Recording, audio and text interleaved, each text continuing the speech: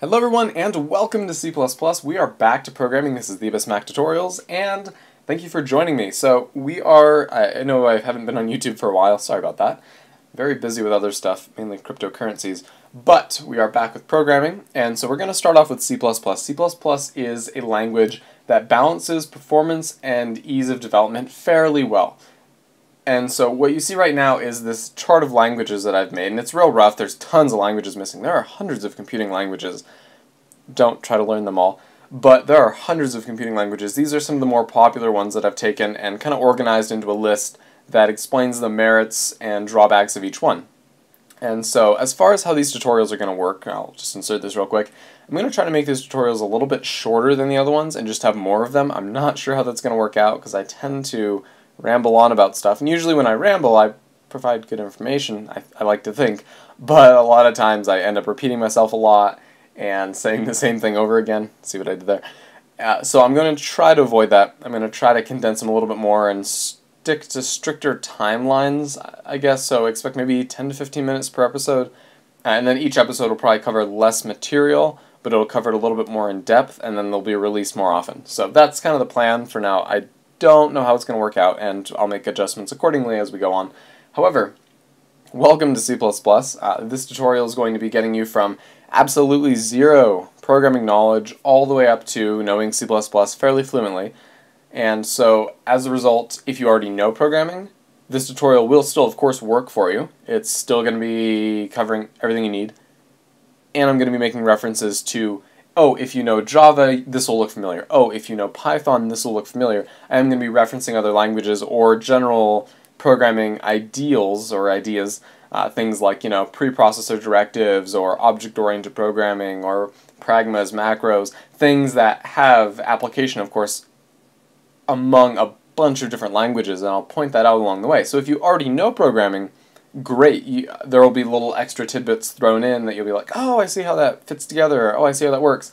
But what's really important for this tutorial series is that you come into it whether you already know programming in another language or already know C++ and are just kind of brushing up maybe, or are completely fresh, you don't know any programming, you're just interested, is to approach these tutorials in the way of, if I'm going too fast, slow down, rewind a little bit, rewatch. Don't pass a tutorial, don't glaze over anything that you don't understand. You don't have to have a full understanding of every single thing we do in the tutorials, but be able to implement it on your own, be able to run the code, know what it does, ask for clarification in the comments if you need, get involved, get engaged, make sure that these tutorials aren't just something that you're watching to, idly kind of be like, oh, programming, get involved, make sure that code compiles and runs, make some modifications, have fun with it, and really make it into something that you're not just learning to learn, but learning for some kind of purpose, because you want to make games, because you're in a class for it. Make it into something for you. So, of course, you could watch these for entertainment, but that'd be really weird. The main point is, make sure you get out of these tutorials what they're meant to teach. Make sure you understand the concepts before moving on, because if you move on without understanding the basics, these are building on top of each other. So while you don't need any programming knowledge right now, coming out of this tutorial and the next tutorial, you'll have a small little basis, and you'll be able to start writing small programs, doing some mathematical computations. This tutorial is going to be mainly talking about the differences between languages and why C++ is a good language to learn. So it's kind of like an introduction almost, but the next tutorial will certainly be covering some code. We'll be adding and subtracting numbers and talking about syntax, and so the first few tutorials, perhaps bar this one, will be a little bit complicated if you don't already know programming. Work your way through them, rewatch them if you need to, ask questions, get clarification. A lot of the things are very, very important, and they're things that you're going to be using constantly. And so these first videos are kind of hard. If you can get through the first 3 or 4, then you are doing really great, and from there everything else will become easier. You'll be put in that mindset. The hardest part of programming isn't actually the language itself, it's the thought behind it. Once you learn one language, learning another is simply a matter of syntax, basically. It's learning, well, how do I express this or how do I express that, and learning the limits of the language so you know what things do and don't move over. So, that being said, let's look at this chart. So this chart here compares a lot of the common languages that people use every day for computer programming. Mind you, there are way more languages than this. These are the main ones, these are the big ones you hear about, these are the ones people are usually interested in learning, but there are hundreds of programming languages out there, and each have their own specialties. Each are good for a certain purpose. Some of them are just kind of a joke, like a couple of the languages, brain and then the F word, that is kind of a... The language was basically an attempt to see how small of a compiler you could possibly make. And the language literally consists of 8 special characters, like periods and commas and colons and semicolons, and that builds the entire language. Anyway, so these are the popular languages, the ones that you will actually be getting jobs for knowing. These are the ones that are good to understand and have at least a working knowledge of. Of course, you don't have to learn all of them. We're learning one right now, which is C++, but it's good to have a working knowledge of a good amount of these. Towards the bottom of the list, you'll find that these languages are harder to learn, generally, and may not be the best starting place for learning programming, but they'll certainly work just fine. And you'll find that the ones at the bottom of the list are usually longer to develop in, so they take a longer period of time to produce code. As a programmer, they take a longer time to figure out how you want to do everything and get it drawn out and tested, but they're usually faster and they give you more control over the system.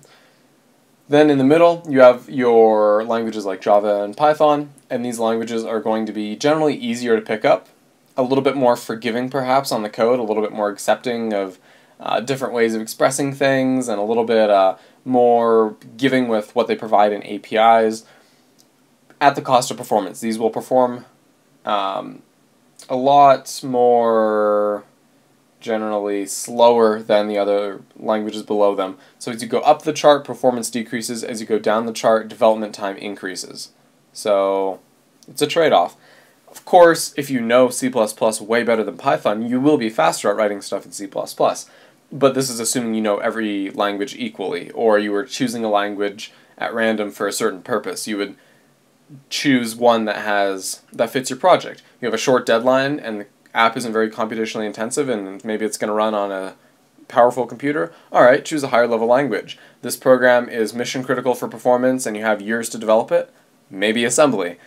So there's also the benefit of higher level languages of being more platform independent. So when you think of processors, you probably think of an Intel processor, the thing inside your computer, your tower, your laptop, or maybe you're thinking of the processor in your phone. Either way, there are a lot of different processor architectures to consider. So, for example, you have in your desktop probably a 64-bit processor. If you're on an older computer, you may have a 32-bit processor. 32 and 64-bit just describe the length of memory addresses. Often they're called, for 32-bit, I-386 or 486, 586, 686. Those are Intel compliant standards. But so you'll usually think of, 32-bit or 64-bit, but there's a lot of other processor architectures. For example, like ARM, which is what's commonly used in phones nowadays. And each architecture has their own instructions, and those instructions are just things it knows how to do. This isn't necessarily relevant for learning C++ per se, if that's all you came here to do. Definitely skip to tutorial number 2. This is an intro to computing and programming in general. Really good if you have no prior programming knowledge and you just chose a language to learn, and you're kind of making sure that you chose the right language.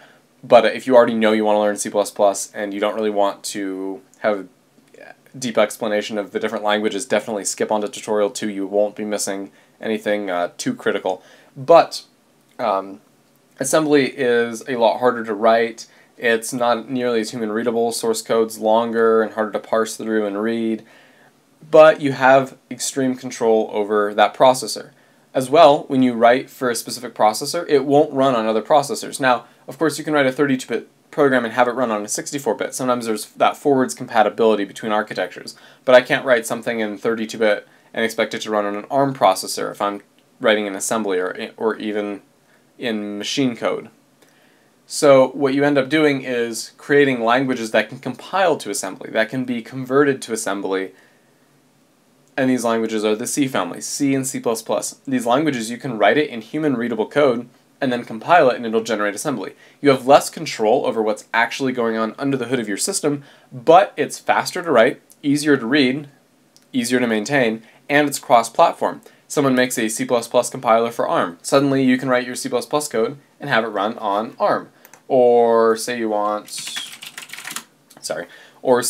to have your program run on x64 processors. Well, you just need to find a compiler that will generate x64 assembly from your C code, which they're everywhere, and all of a sudden your program now runs on that platform. So you get that cross-platform ability. And when I say cross-platform, I'm talking about processor architectures, not OSs at this point. Step up a level further, you get to languages like Java and Python. A lot of these languages are run in VMs, per se. They are run and virtualized on top of the hardware. So, for example, Java bytecode will look the same on any system that you're running it on, but when it's interpreted by the VM, it's run differently based on, the processor and everything in the machine. But the actual bytecode, which is almost like kind of Java assembly if you want to think of it like that, but that's not really a good way to think about it, that will look the same from platform to platform from a Java program. But when it actually runs, at some point, of course, it has to be converted to instructions that will run on your CPU, usually using something like just-in-time compilation, things of that nature. So, again, not important to understand what those are, per se. You can go look them up if you're interested. But these languages will have a lot more cross-platform abilities on the OS level. So cross-platform on the hardware level, C family. Cross-platform on the OS level, Java, Python, the virtualized languages. And then as you go up more, you get to even easier development. You have HTML and JavaScript. Those aren't really languages you'd write professional apps in. As far as programs that you download and run on your computer, that's not the venue for those languages. Those are web-based languages. Those are languages that websites are built out of, and they're very good at what they do. They're very good at defining layouts for websites. You don't write websites in C++. That doesn't make sense. Browsers don't understand C++. They can't interpret it. You need some kind of language that can be live interpreted, but you have the cost of performance. If you built the exact same app in HTML5 and in C, some kind of like 3D graphics app, the JavaScript app, because of the layers of abstraction it has from the processor, would take a lot more clock cycles in most cases. A lot of times those languages will also have bindings. And a binding, we'll talk about what bindings are later, but they have bindings to lower language functions, so they can do stuff like OpenCL or OpenGL kernels or things of that nature. They can, OpenCL kernels anyway, they can run those through bindings, and so they can accelerate through and get the performance of some of the lower languages, but often in that you'll be writing in those lower languages and inlining it or inserting it into your code. That's the other thing. Some languages can be mixed, some can't. You can't just mix Java and C++, you can't put them in the same project and run them, but you can, or compile them I should say, but you can put something like assembly inline into a C program, and so you can write some mission critical part of the code that performance is really, really super important, and you can inline that into your C code. And in order to be able to do that, you will be taking this kind of chunky C++ or C code, and you'll be inlining some kind of assembly instruction that you yourself wrote, and then it'll execute that as it's going through procedurally, if you will. And so you can insert assembly into those programs. So it just really depends on what you're looking at as to whether you can mix or match languages, but as a general rule, mixing languages for a project isn't a good idea. There's some cases where you may write a server in Java because it's faster to develop and easier for you to maintain, but you write the client in C++ because the client has a lot of 3D graphics it has to take care of, and you want performance to be a consideration. But on the server, it's just sending back and forth text, so it can be a very slow implementation and still be perfectly fine for its job. So sometimes there's that mixing, and a lot of times networking protocols and stuff will be a great way to transfer information between programs written in different languages. There's also something called a wrapper, which is where you write something in a language that wraps around something else written in either that language or another language. For example, if there is some kind of C++ program that you like using and you want to build it, and it's a command line program and you want to build a GUI, you might write a Java GUI, a program in Java that it has the GUI and that it does the command line interactions with the C program. For example, I made one of those for Reaper, which was a program that, and still is a program for mining Litecoin, if you know about Litecoin and cryptocurrencies, and it was actually for mining coins using the script algorithm, and I made a simple little Java GUI that wrapped around it and controlled it, so you could click buttons instead of typing in commands and changing config files and stuff. So you can have that wrapper, that ability to take an easy language and make it mold to a harder language, but a lot of times that's not the most efficient way if you have access to the source code. So on one final note, why are you learning C++? C++ balances performance and ease of development really nicely. C is going to be harder to develop in, a lot of things aren't provided for you. C++ adds a lot more support for things. It's still not as powerful as Java as far as what's already built into the APIs. It doesn't provide that same level of, right off the bat, you have access to everything. However, the important part is that it really does still let you have more direct access. You can manage memory directly. You have closer control to the CPU. So to give you a little bit of an analogy to sum this up, because we're coming up on 16 minutes pretty soon, basically assembly, so say you want to write a program. What's the function of a computer program? To get something done, to do a process, to, if you were to compare it to real life, to tell someone to go to the refrigerator and grab you a soda, let's say, would be a program, if you will. You can kind of program or train people to do that, and then it becomes really useful. That's called real-world programming. Anyway, so what the different languages are. Assembly, you tell a person how they should stand up, how they should balance the weight on their knees, how they should walk, what speed they should walk at. They should move their legs like this, left foot, right foot, left foot, right foot, about 17 inches apart. They measure that 17 inches using triangulation from their eye, from, their viewpoint, their eye, I don't know. And then to grab onto the door with the right hand, 2/3 up from the bottom, pull, open it 37 degrees, reach and grab a Coke, which will be on the top shelf left side, Coca-Cola, and then grasp it in their hand with, 170 newtons of force. And that's a huge amount of force. With some amount of newtons of force, and then turn around, that's assembly, all right? That's giving very specific instructions and controlling every single little thing that person does. C and C++ is more saying, hey, could you get up, walk over to the refrigerator, grab the handle, open it up, grab me one of the Cokes on the top shelf and bring it, make sure it's not expired and bring it over here? Thanks. That's C++ and the C language. C would be a little bit more specific usually. And then Java is like person.getSoda, and there's a method already for soda. Or maybe you have .getSoda and .getSoda calls walk and calls open refrigerator and calls grab soda and calls walk again. Things like that, and gives it positions. And then in HTML, there's very likely something that just says get drink, and then you put get drink soda or something of that nature.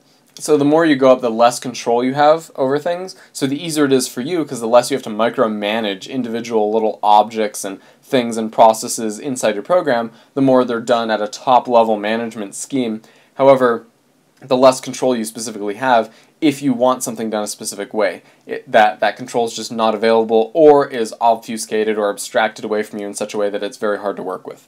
So that was a quick introduction to programming languages, and our next tutorial, which will be uploaded at pretty much the same time as this, will be on C++. We'll actually be getting into code and talking about code. So remember, stick with me through these tutorials. If you have to rewatch them, rewatching can only help.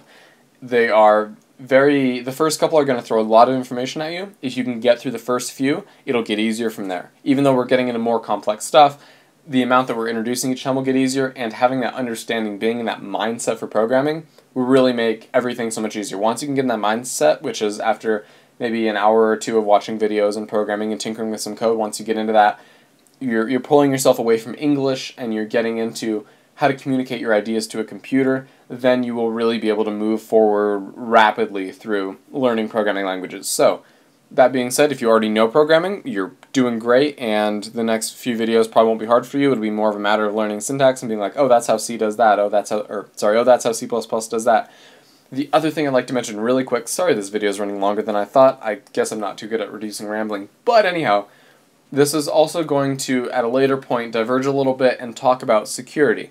Usually with Java, you don't talk about security much, but with C and C++, you have direct access to the memory a lot of times, and you're controlling memory, and there's the risk of things like buffer overflows, which we'll go into. They're a lot of fun. It's basically where you overwrite memory with your own code and run arbitrary malicious code on someone else's machine through some kind of exploit.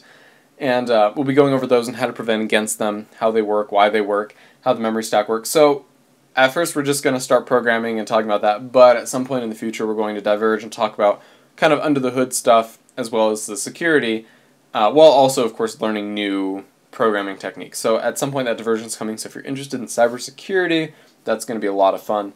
Additionally, we'll be reverse engineering some programs that we write, some of the real simple ones to C assembly, and kind of link that together with what's going on. So this tutorial we're working with Linux, as you can see. I don't really know why I have this VM up because we didn't do anything in it, but we're working in Linux. However, since C++ has some things that work in Linux differently than in Windows, when those occur, I will switch over to Windows and say, hey, okay, so that's how we did it in Linux. Here's how you do it in Windows for some of the things. So, thank you for watching, and I will see you next time. If you have any questions, feel free to leave them in the comment section or send me a message.